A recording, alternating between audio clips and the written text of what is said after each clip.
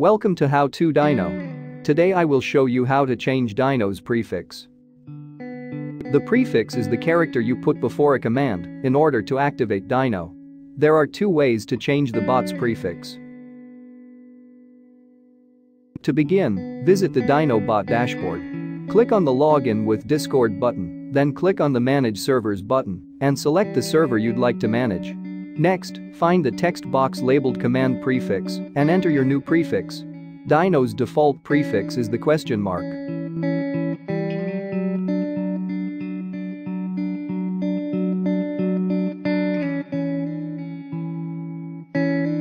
You can also change the bot's prefix by using the prefix command. Follow the example on screen to learn how.